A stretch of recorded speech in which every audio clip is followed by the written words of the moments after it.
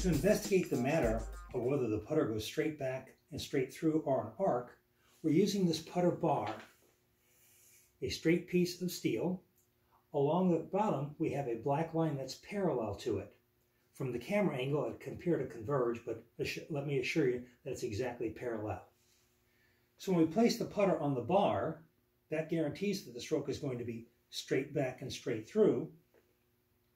As we set it on the line, observe the shaft pointing at the black line on the ground.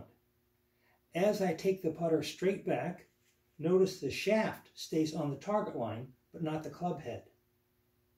If I come forward, we can see the shaft continues to track the target line, track the target line, track the target line. Even now, the shaft is pointing at the target line. So, does the putter go straight back, straight through? The answer is it depends upon what part of the club we're looking at. If we're referencing the shaft, then absolutely the putter goes straight back and straight through. If we're referencing the club head, what we're going to find is that the club head does not go straight back and straight through. Instead, it stays perpendicular to the arc of the swing.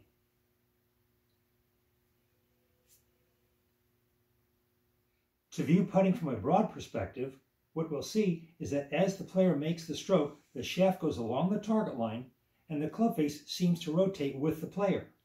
The club face is perpendicular to the player. As the player's shoulders turn, the club face turns with them.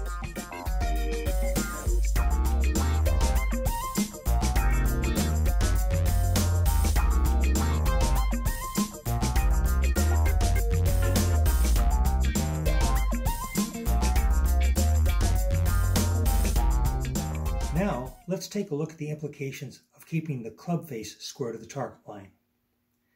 On the backswing, we can see that the club is going to rotate with my shoulders.